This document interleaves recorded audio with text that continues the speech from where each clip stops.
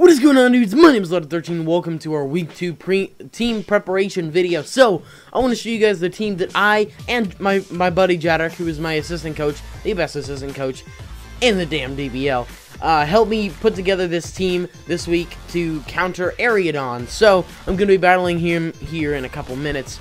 So, I want to show you guys what I was thinking. So, we're going to start out with Casper. So, he's got a Mega Metagross on his team.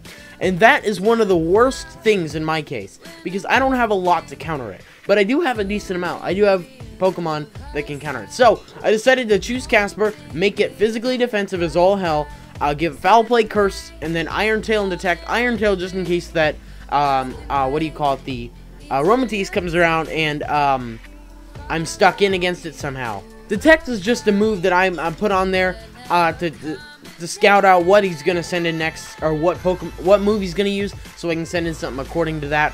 And then Curse, if I can get a couple curses set up and then hit that Metagross with a Foul Play, it's gone, motherfucker. So, as you see, I rocked out with max HP, max defense, and then I put the last 4 in attack, just because I know that's different from a lot of typical Umbreon sets. It already has really good special defense, so I decided to leave it there, and I decided to boost up its HP and defense because I want it to be able to take a Hammer Arm. And especially after a few curses, that'll be very, very helpful. So, pretty cool stuff. And I'm running Leftovers because Leftovers is very good for a bulky Pokemon. So, yeah, pretty cool stuff. So, next we have Mew. This is our first time bringing Mew to a match. I needed Mew because I needed something for that Gliscor.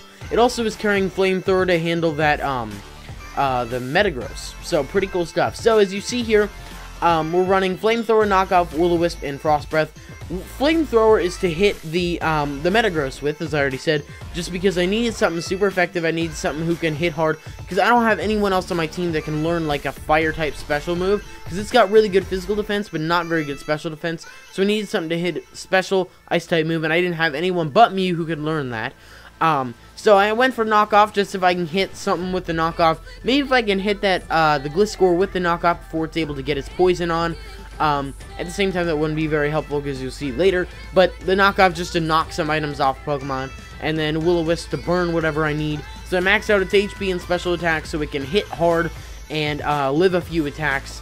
And so that's my goal in that case. So pretty cool stuff. Going Life Orb to hit that little bit harder. So I'm really excited to see what happens with this Mew. So first time bringing it to a match. I'm hoping I'm not going to regret drafting it.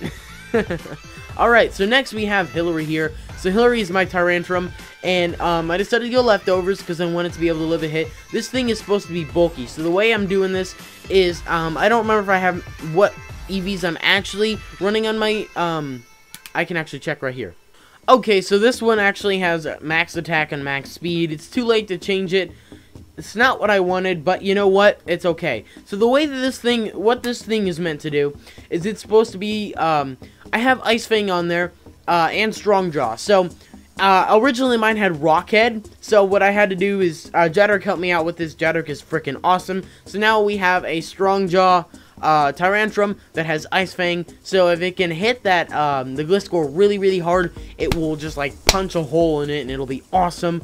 Stealth Rocks, because I want to be able to get some Rocks up on his team, because he's got 3 or 4, I think it is, Pokemon that take 25% from Rocks, which is very, very nice in my case, and yeah, so Outrage just to hit that a little bit harder, and then Stone Edge, because I don't want to go Head Smash if I'm not a Rock Head. So, pretty cool stuff, and then obviously Leftovers just to keep it going. So, I was going to go max HP, almost max attack, and then put the rest in defense so I can live a hit, but it turns out that the EVs aren't like that, and it's too late to change it, so I don't even care.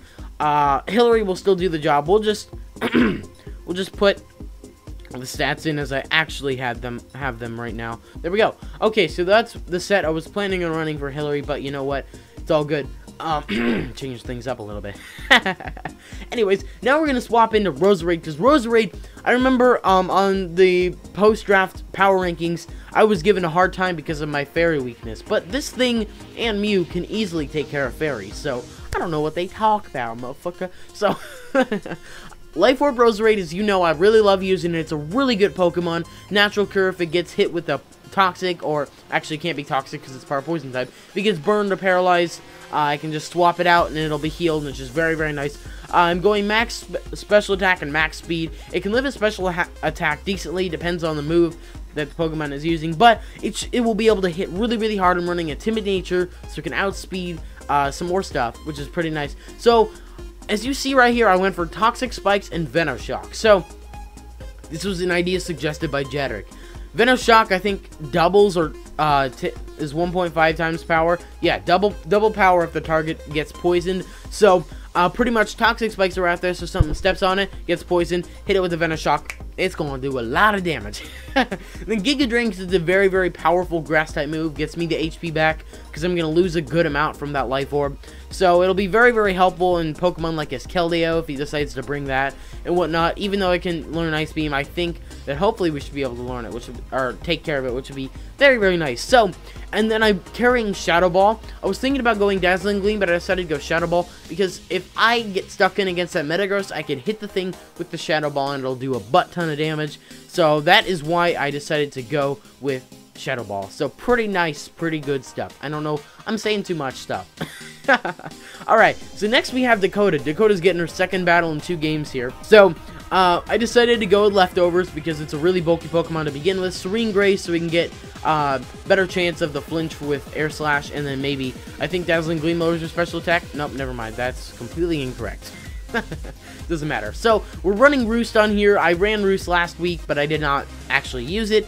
Roost just to get my health back because, Dakota can live a pretty damn good amount of hits. The reason I'm bringing this, because this is one of my only special walls that I drafted, which really sucks. I can run Musa special wall, but Dakota's the only one who's like a natural special wall. So, I went, Bruce and Wish. So, Wish is just to get, some HP back if I need to swap into something that I need later in the battle. So, that is why I went for Wish. As you see here, max HP, max special defense, and I went with a Calm Nature just because, doesn't need its attack stat. If I can boost that special defense even higher, it's golden. It can live a nice hit, and I'm very, very excited. I'm really loving using Dakota. This is very, very nice so far. So, pretty cool stuff. Now, our final Pokemon. I think I brought Vex in the last match. I cannot remember. It doesn't really matter. So, I'm running a different set this time. I decided to use my other one, who is my Choice Band one, with adaptability, but instead of Crabhammer, because he doesn't really have anything that's weak to water besides that one, the Gliscor. So, I decided to get rid of Crabhammer for Taunt, because if I can use Taunt on something like the Gliscor, that'll be very, very helpful. Force a Switch will be very, very nice. Knockoff will do a ton of damage to any of his Pokemon, basically, that he wants to send in. That Keldeo and the Liepard and the Aromatisse. Not that big of a deal, but, you know. And then Superpower, because Superpower can hit the few Dark types he has on his team, including that Weavile and the Liepard, and it's pretty nice stuff. I'm really, really glad I decided to consult Jedrick. Should have consulted him more last week. Last week didn't go so well, but this week, I want to bring it around and get us on a winning streak, so pretty nice stuff. So that is our team, everybody. I am very, very happy with how the team turned out. It's going to be a very, very fun match, and I'm really hoping we can pull out a win. So let's go, Nidokings. Thanks for watching, and I will talk to you all later.